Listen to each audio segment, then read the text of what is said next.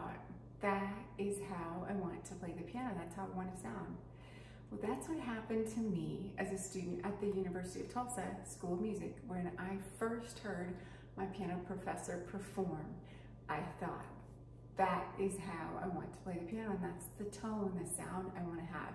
And what I didn't know that I learned later was that big, rich, gorgeous sound came from the Russian school of piano technique. Think Tchaikovsky, huge chords.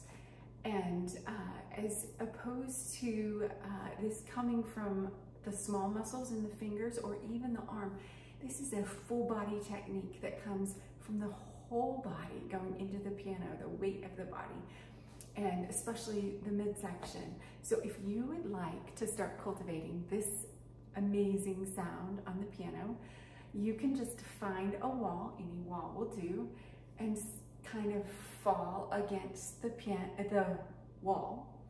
Carefully, don't hurt yourself, because that can be a lot of weight behind your hands. And all you're going to do is catch the weight of your body with your hands.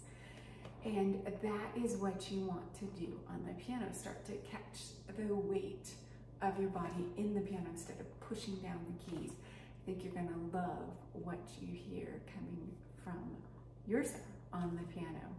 Happy practicing. God bless.